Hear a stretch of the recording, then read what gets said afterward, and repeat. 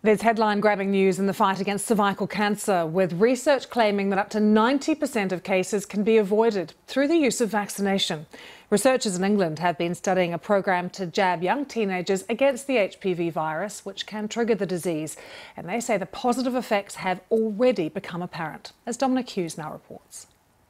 Almost all cases of cervical cancer are linked to the human papillomavirus. The HPV vaccine programme, targeting the virus itself, was introduced in the UK in 2008, when girls aged between 11 and 13 were first offered the jab. And since September 2019, boys of the same age have also been eligible. Now the first real-world study of the vaccine shows it's had a dramatic effect. Cervical cancer rates were 87% lower in girls who were offered the vaccine when aged 12 and 13.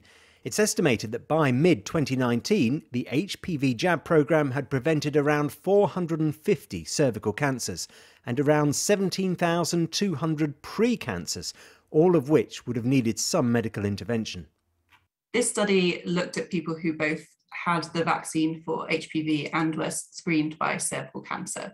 So cervical screening still remains important. As the vaccine gets taken up, more and more people are vaccinated, we might see changes to what the screening program looks like. So that might be how often you go in or what the test looks like. But for now, it's still really important that if you're invited to cervical screening, to consider going.